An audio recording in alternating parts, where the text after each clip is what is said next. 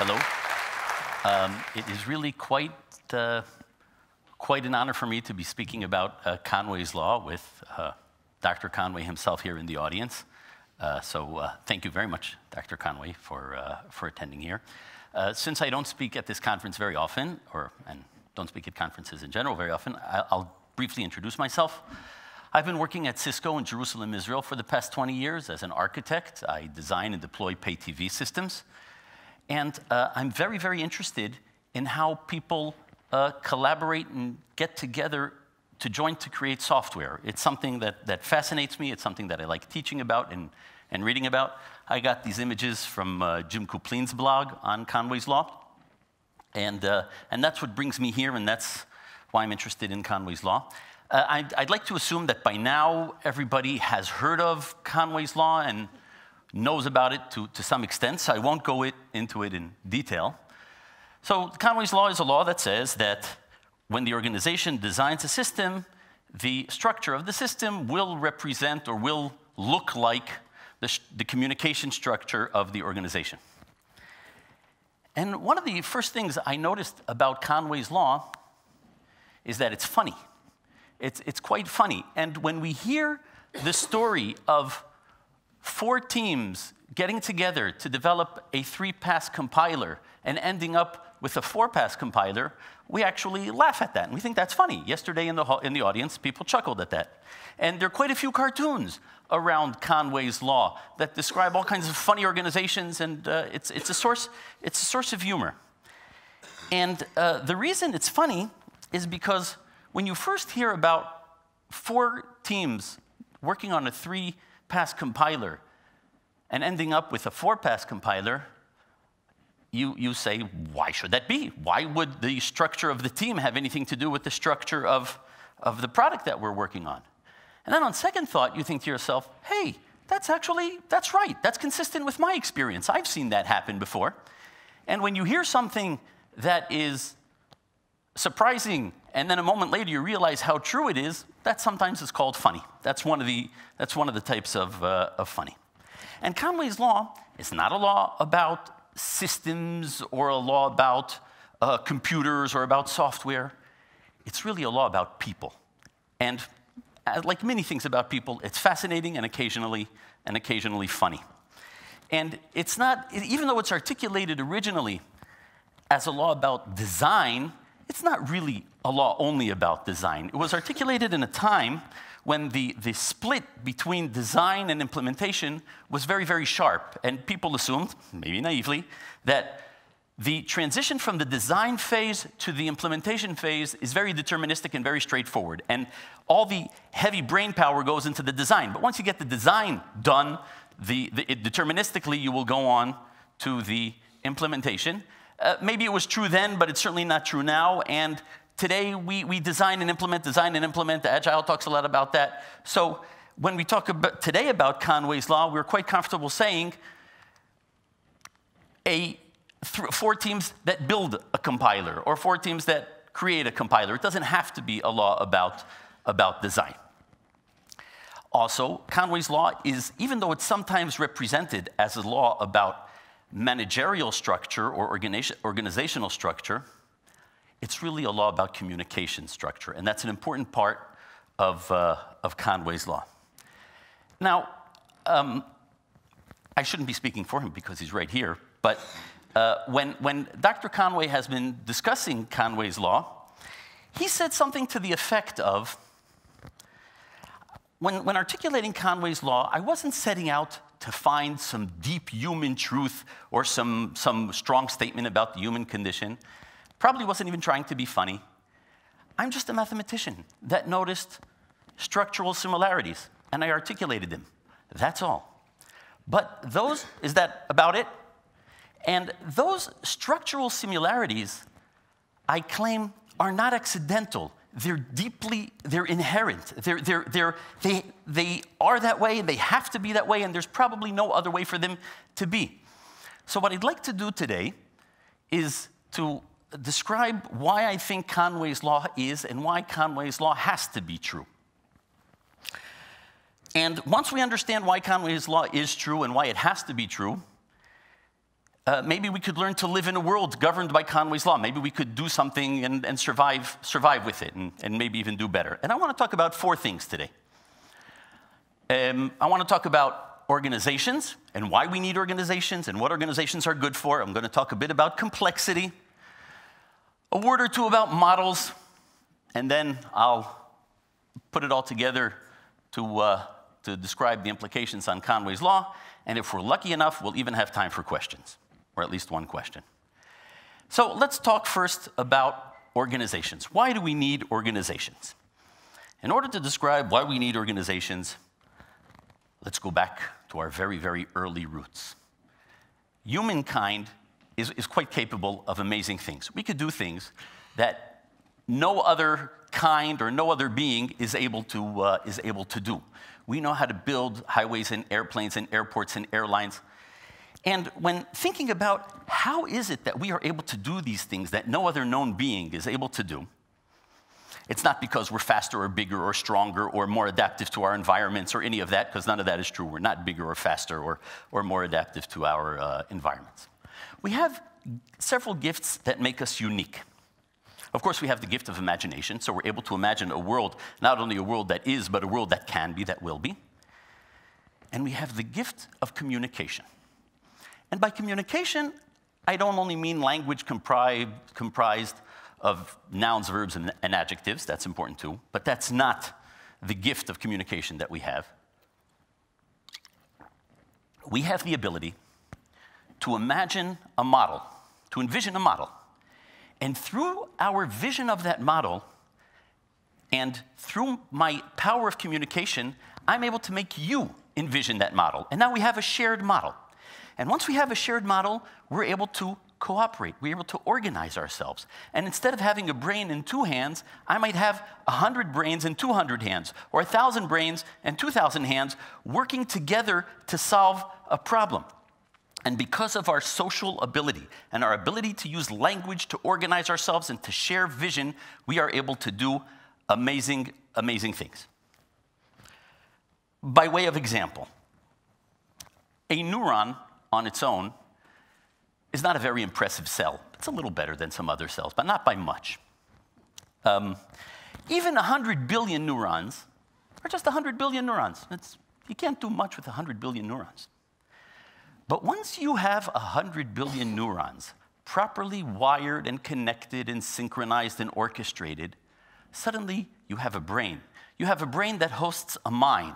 You have a brain that's capable of imagination, of retrospection, of introspection, of all the amazing things that 100 billion neurons could do when properly wired.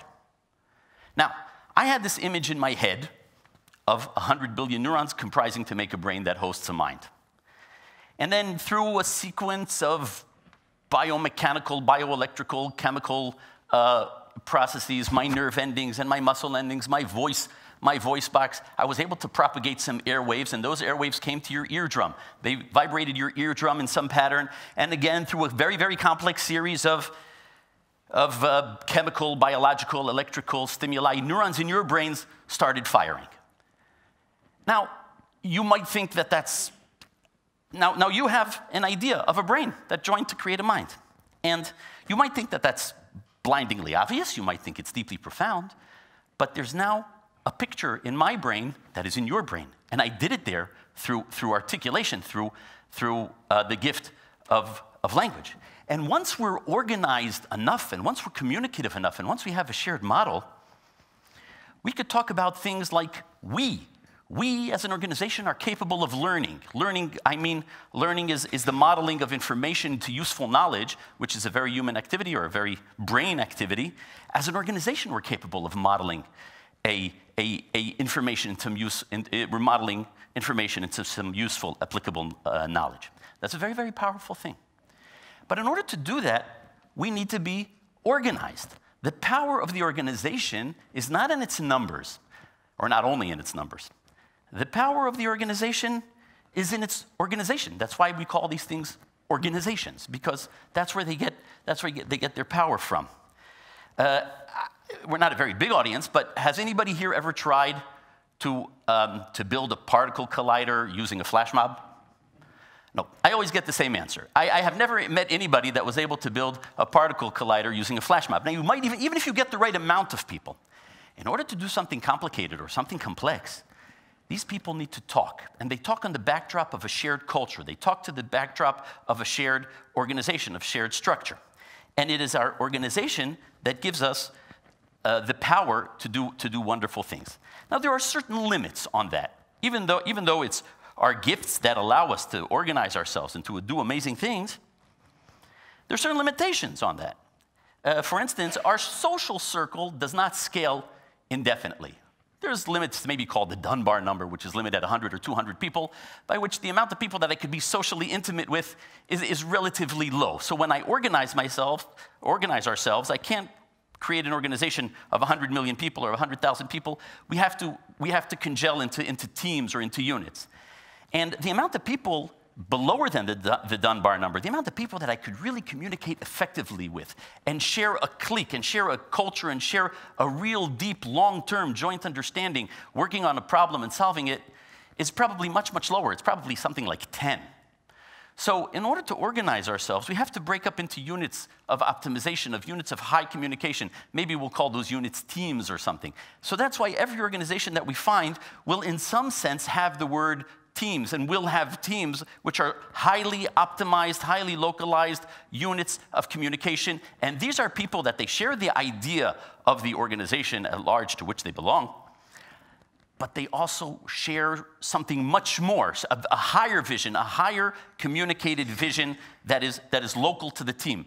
And the team is able to locally optimize in ways that maybe a big team can't optimize, or a big organization can optimize. And of course, there's overhead to having a big organization. We need lots and lots of management. You might find that when one person or two people coordinate themselves, they don't need to hire a manager.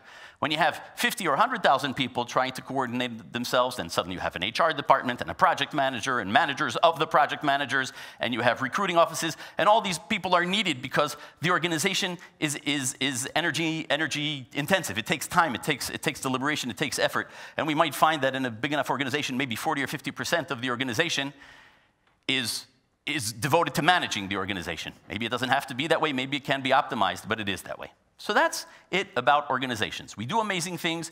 We do things that are bigger than one person can do by the gift of communication, which allows us to cooperate, which allows us to organize, which allows us to create these big things. That's about organizations. Now I'm going to talk briefly about complexity. Now, I assume, is it reasonable to assume that everybody here has seen or heard about the Knevin model to some extent? Okay, so I want to assume that everybody knows the Knevin model. I'm going to go through it briefly and highlight the points of the Knevin model that are relevant to this particular talk. Now, we know that all models are wrong. Some models are useful in a particular context. So the Knevin model is wrong. And the Knevin model is wrong because it naively assumes 4 complexity groups, when in reality, there are lots and lots of complexity groups. How many complexity groups are there? Probably as many as there are problems, probably as many as there are domains, or close to it. On the other hand, the Knevin model is deeply, deeply useful in many, many contexts. And the reason it's so useful is because it naively assumes that there are only 4 complexity groups. And because it naively assumes that there are only 4 complexity groups, I'm able to get my head around it. I'm able to say something intelligent about complexity. I'm able to have a conversation about complexity and not be lost in the details of too much complexity. So that's the Knevin model.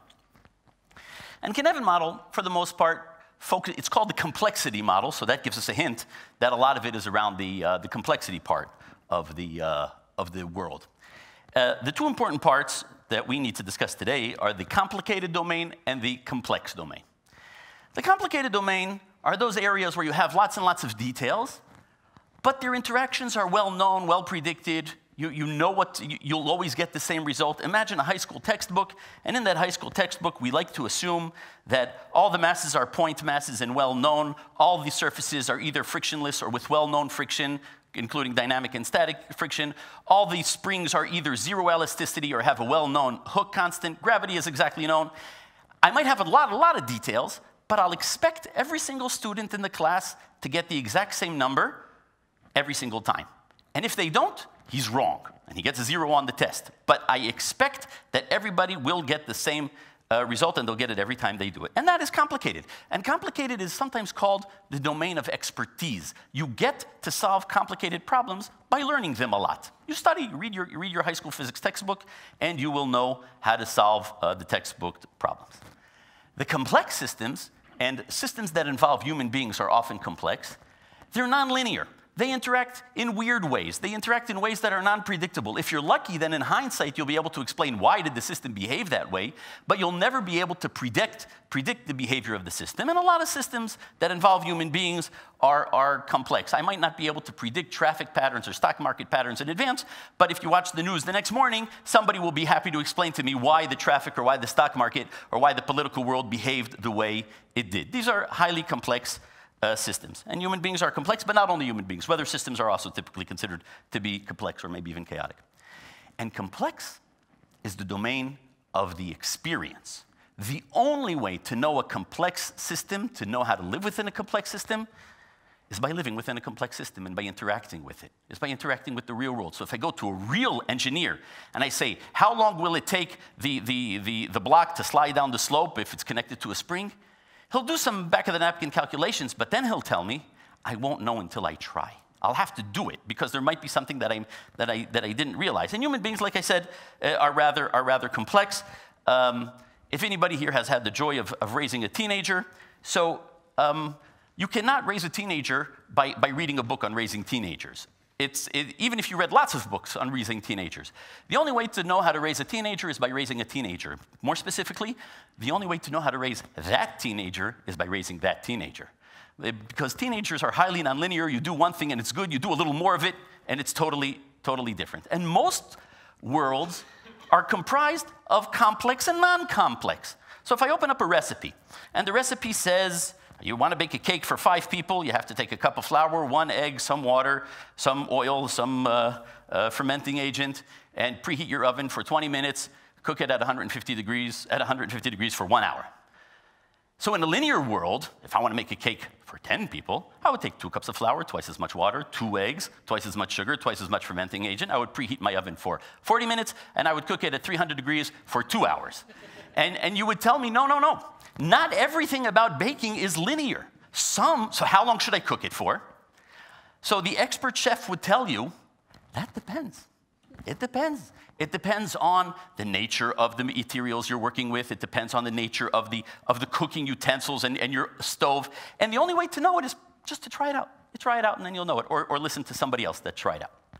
Now, organizations have certain complicated elements and they have certain complex elements. The complicated part of the organization is its org chart. Who reports to who gets a bonus from who has to respond to who answers to whom. But the soul of the organization is not in its org chart. The power of the organization, it's not in its org chart. The organization has other structures, real complex structures. And that is all the other things that happen in the organization. The communication, the trust, the flow of information, the flow of work that happens in the organization. That is highly complex. So if I work in a big organization and somebody comes to me and says, Avram, please tell me how to navigate the organization. I want to get something done. I want to understand the organization. I won't tell him, learn the org chart really well. Because once you learn the org chart really well, you will have known the organization. What will I tell him? And I hope you'll do the same if you work for large and complex organizations. I'll tell him, learn the org chart. But more importantly, start navigating the organization. See who you could trust. See who gives you good information. See who has your back and see who stabs your back. See who are the people that have power, who are the people that are authority, who are the people that you're able to establish a good chemistry with, who are the people that annoy you or that you annoy them. Once you start figuring that out, you could start navigating the organization. And I'll help you. There's gossip on the street. There are rumors. Different people know different things. Different people have different perspectives of the organization. But the really only way to know an organization is to start living within the organization. And just like we said that the power of the organization, the ability of the organization to do amazing stuff is not in its org chart. The power of the organization stems from its unformal, its communications, all the other thing that happens. So too, The complexity of the organization is not in its org chart. That's the easy part of the organization. The complexity of the organization is in all the other relationships and things that happen in the organization that are not org chart. Now, the org chart, this is really important. The org chart will either enable the communication or inhibit the communication, but it's not the communication itself. So the org chart matters. I'm not saying ignore the org chart because all the magic is happening everywhere else. The skeleton of the organization matters, and when we change the org chart, we are trying to, or we're facilitating or inhibiting communication along certain lines. But it's important to realize that it is not the org chart where it happens. The magic of the organization happens in the communication of the organization. So we spoke a bit about organizations and why we need them and where they get their power from. We spoke a bit about complexity, and we understand the organization is or can be, and often is if it's a non-trivial organization, has some complex elements to a more or to a lesser degree. I'd like quickly to talk about models. And I'm using models in the widest sense of the word model. Model is some mental image of a thing.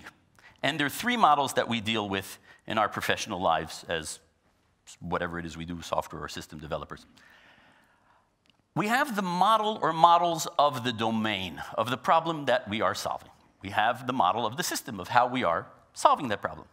And we have the model of the organization. How are we organizing ourselves in order to apply the system to the domain? And all these models are highly dynamic, and they're highly dynamic along many dimensions. Meaning, the domain that's comprised of domain object is not interesting. It's not a fun domain. Nothing's happening there. The domain is interesting when it comes alive, when the objects start interacting with each other. The domain, if it's an interesting domain, probably evolves over time. That means by the time you have a good domain picture, it might be wrong, and you might have to update your domain picture. That's the nature of real-world things, that they sometimes evolve, and the power of the domain is in when it happens. Same thing about a system. You want to get a feel for a system? It's not only in the classes or in the class diagram. The system is when the system happens, when you turn it on, when you run it, when you start interacting with the system and you look at it through sequence diagrams. And the system also evolves or deteriorates or gets improved over time. The system is a living thing. The artifacts which comprise the system, which is either source code or documentation or whatever it is, they too change over time. And the system is a highly dynamic thing, and the model has to model that. We have the organization. An organization is not an organization of any worth unless something is happening in that organization, unless people are talking to each other, unless information is flowing or work is getting done, or things are happening within the organization, then it's an interesting organization. Just the static org chart of who reports to who and who sits in what office or what country, that's not the real model of the organization. The model of the organization is in the dynamics of it.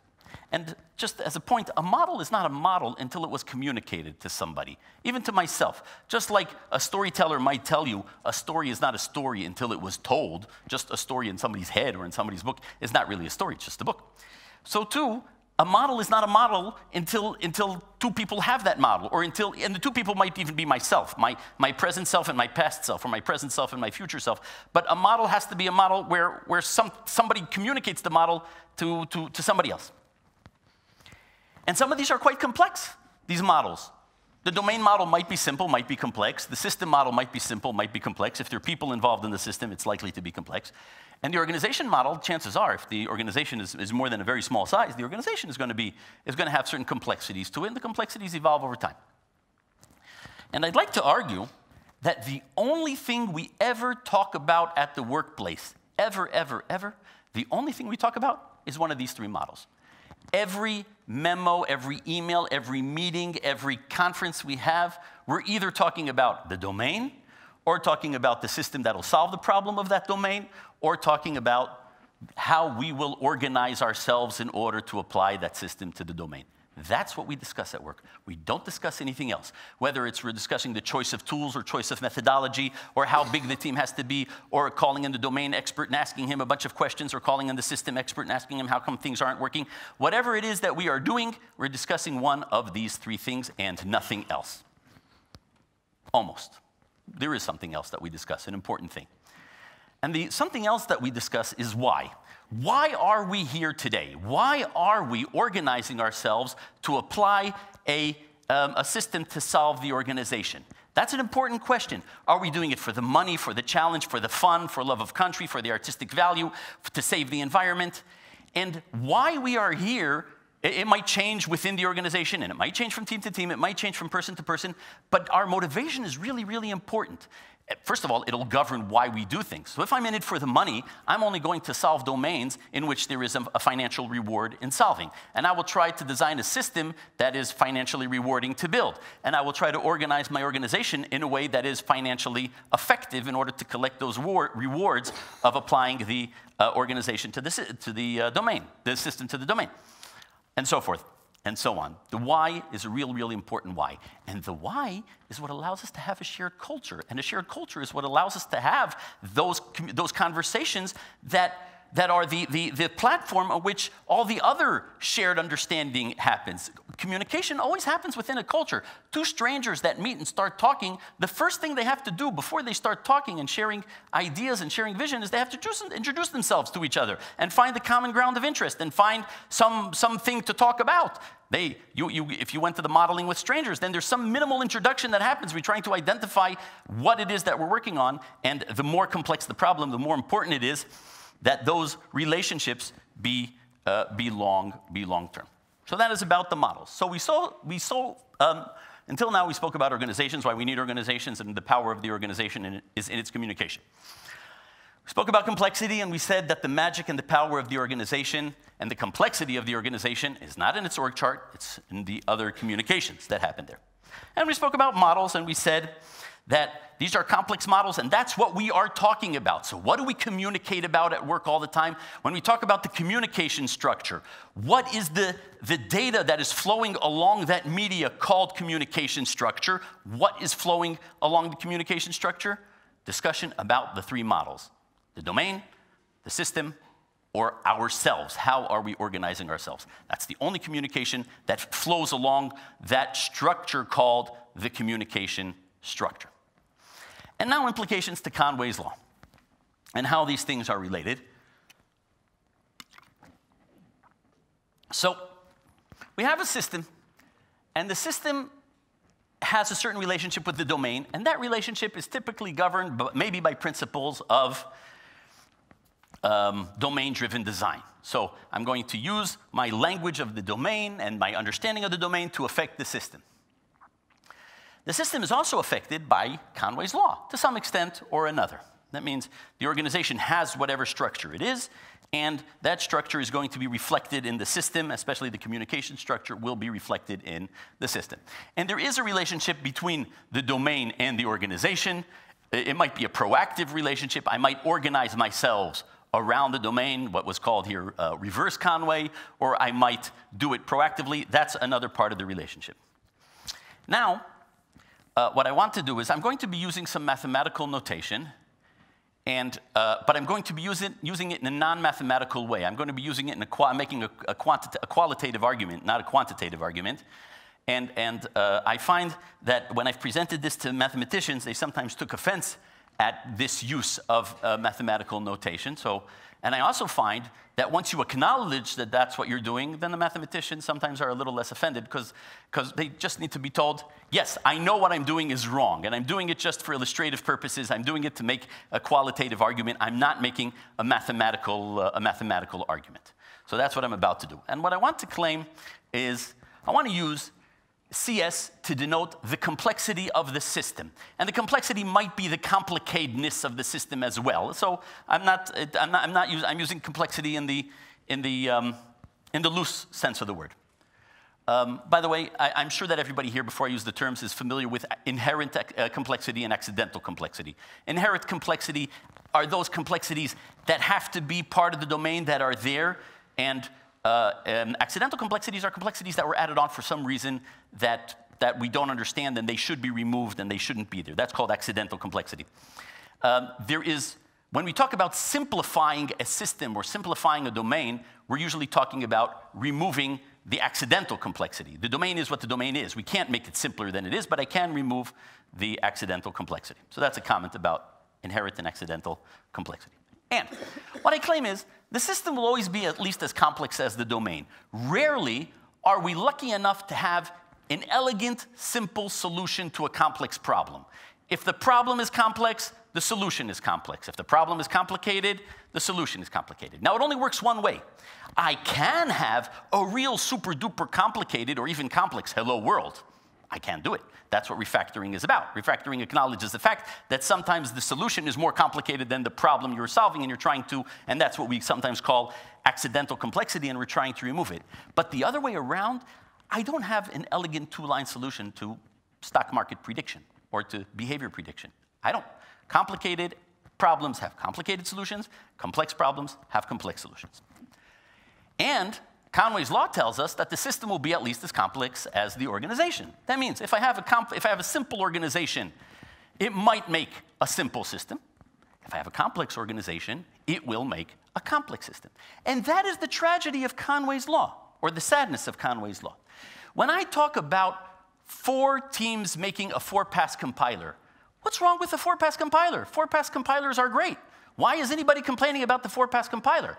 Answer, because the design said that a 3-pass compiler is enough. The design said that a 3-pass compiler is, you didn't do a 2-pass compiler because we wouldn't be able to solve our problem. We needed a 3-pass compiler. The design said, but don't do a 4-pass compiler because that's just unnecessary complicatedness or complexity. But I have 4 teams for whatever other reason. I end up with a 4-pass compiler. There's nothing wrong with 4-pass compilers other than that they are more complex. And the sadness of Conway's law is about the complexity. And then I come to the following equation, which says that the complexity of the system is proportional to the complexity of the organization and the complexity of the domain.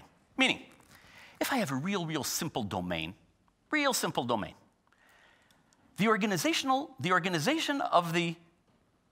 complexity of the organization might not matter that much. If I have 1,000 people with a rotten communication structure and they're really complex and we're trying to write a hello world, we'll probably get the hello world done.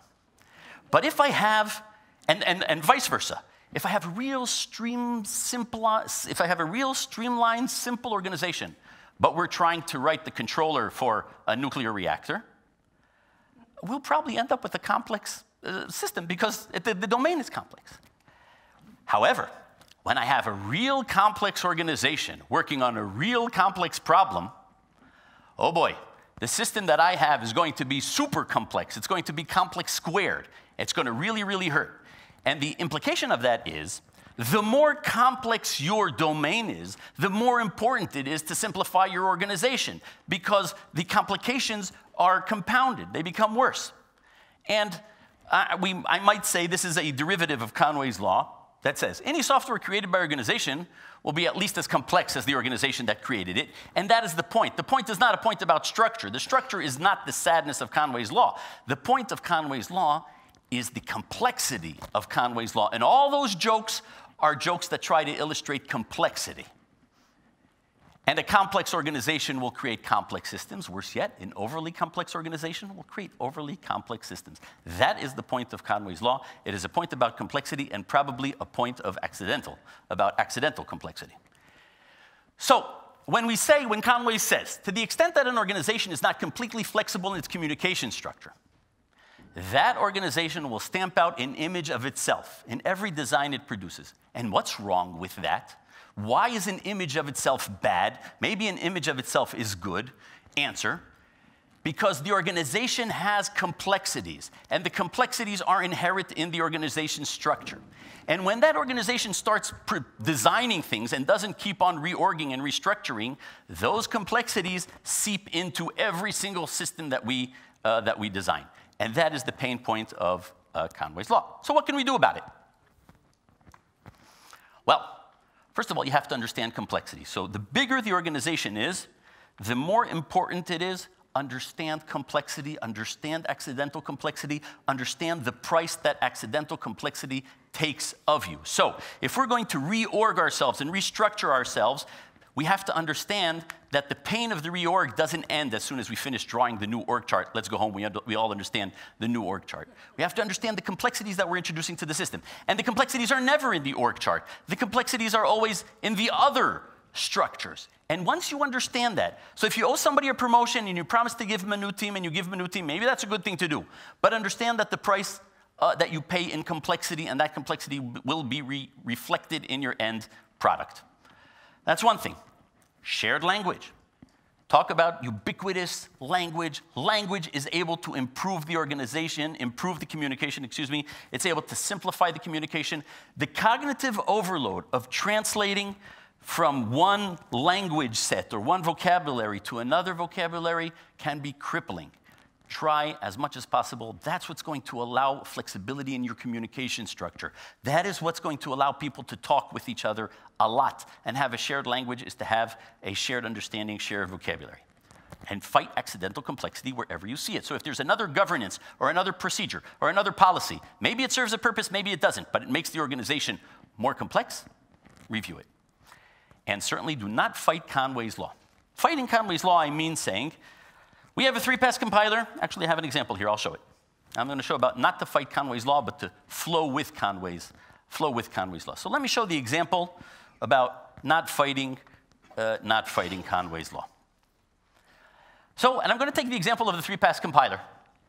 Now, the 3-pass compiler is not really a complex problem. It's probably a complicated problem, and on the spectrum, it's really comfortable in the complicated area. But for illustrative purposes, it works well enough. So I have a 3-pass compiler. I have a lexical analyzer, syntax analyzer, and semantic analyzer. I decided that that's a good way to build my compiler. I don't need any other components. And I assigned 3 teams to my compiler. This language, group A, its bounded context is the lexical analyzer. They speak lexical analysis. They understand lexical analysis. They understand lexical analyzer, and they talk about tokens and token trees and whatever it is that lexical analyzers need to talk about. They work well. And group B, they're the people that their language is syntax analyzer. They have the domain experts of the syntax analyzer. They know how to talk syntax analysis. And group C, the brown group, they know how to do semantic analysis, and they're building the semantic analyzer, and everybody's happy. Everybody's happy. Now, there are, of course, some cross-cutting communication, and they're very important. Maybe there's interface issues, memory issues, error handling issues when I add a new language element. So the new language element has a lex and a syntax and a semantics, and I have to enter them cross-cutting. But for the most part, this is my organizational structure. One day, we decided to break group B1 into B2. Why? Maybe we decided to develop in a different country. Maybe we decided that somebody deserves a promotion. Maybe the team was getting too big for some reason. We broke it. And we told them, we said, beware of Conway's law. So whenever you want to change something, have a proper API. We have discipline and rigor and review and all kinds of other stuff to make sure you must not break the syntax analyzer that you're working on. You must keep the syntax analyzer working as one unit and one component. Don't let Conway's law come and surprise you. What's going to happen is, inevitably, the syntax analyzer is going to break. And where is it going to break? I don't know. It's going to break along some fault line. It will happen. It will break along some fault line. And then this is what we call accidental complexity. This is what we call that there's going to be more, this syntax analyzer, especially if it's broken in this way, there's going to be communication overhead between the two parts of the syntax analyzer. These two teams are going to go on and do different things. My model is more complex than need be. So what can I do? Well, first of all, if we could improve communication to the point that B1 and B2, even though managerially and structurally they are thinking as one team, as two teams, communication-wise, they are one team. Maybe they're in the same room, they have the same vocabulary, they have the same world understanding, maybe even a shared culture. If I could do that, then the managerial structure or the management structure will have less of an impact, and I'll be able to actually hold my syntax analyzer together. Because the team, we said that it's not really the management structure that matters here, it's the communication structure that matters here. And if I'm able to impose them at one team, I have a chance of winning. Another thing I might do if I can't do that is to have a deliberate split, a proactive split, and split it along a line, a clean line that is clean to me. That's a good thing to do. Not the best. I would much rather be left with a 3-pass compiler, but if I can't, then second best is to have a 4-pass compiler, but a 4-pass or a 4-stage compiler where I decide what the 4 stages are. And I proactively, and I'll divide it in a place where there's a clean division or a clean split between the parts. So we learned about organizations, and we said the power of the organization is not from its structure. The power of the organization is from its communication. That happens in many, many ways. Likewise, the complexity of the structure happens along the other informal ways. The complexity of the structure is not in its org chart. We talked about models. Models are complex, models are complicated, and models are the only information we have. That's the only thing we ever talk about other than the shared culture that we talk about a lot. And we said that because of that, the complexity, and Conway's law is a law about complexity, really, it's not a law about structure, or the sadness of Conway's law is in its complexity statement, not in its structural statement. Because of that, the system that we develop will have complexities that come from the domain and will have complexities that come from the organization. So the system is going to have complexities from 2 sources. There are 2 sources of complexity, and they augment each other, and that is what maps into accidental complexity in the system that we are building. You have to learn and understand complexity. It's worthwhile reading Knevin's book, and it's certainly worthwhile reading Conway's paper, How Committees Invent, from Datamation somewhere in 1968. They help you understand these structures. Talk a shared language. It's worth investing in. It is the most complexity-reducing exercise you could do, is to talk a shared language, shared vocabulary. It allows you to have a shared culture, a shared vision. Once you understand complexity, you will recognize accidental complexity for what it is. You recognize accidental complexity, you could attempt to reduce it. You can't reduce inherent complexity because it is what it is. And you do not fight Conway's law.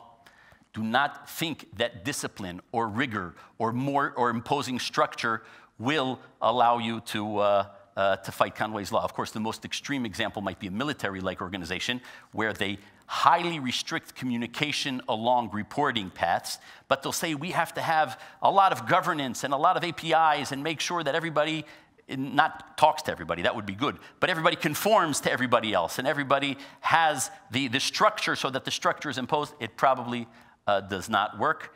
And as a worst case, once you recognize that, you might consider doing architecture to accommodate the organization rather than just trying to impose a particular architecture.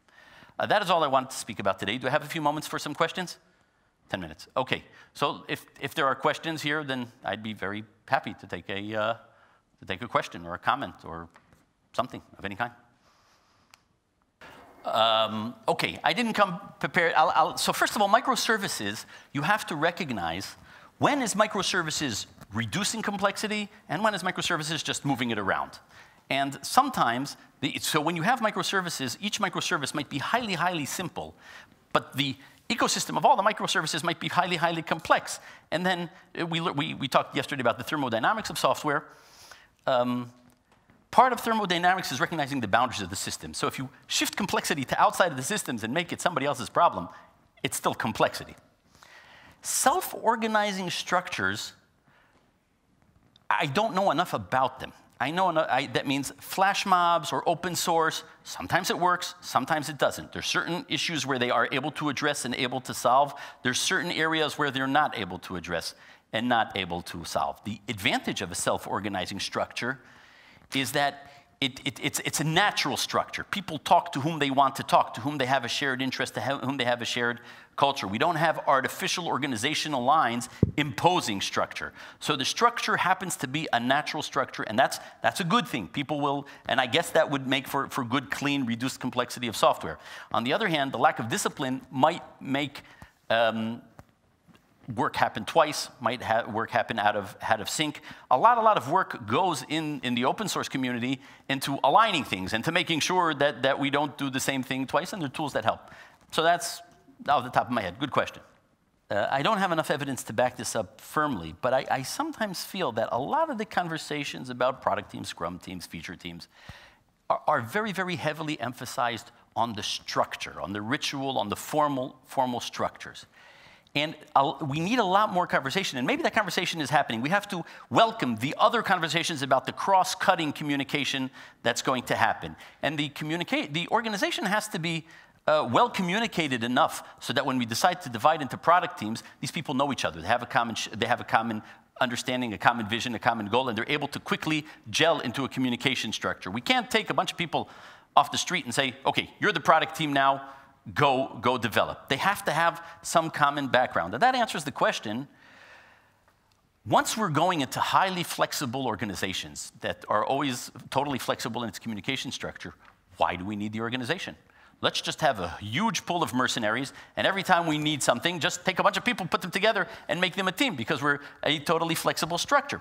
And the answer is because we still need some gel or some common vision or some common understanding or common work methods or common tool use or common language in order for that very, very flexible organization to be able to be flexible.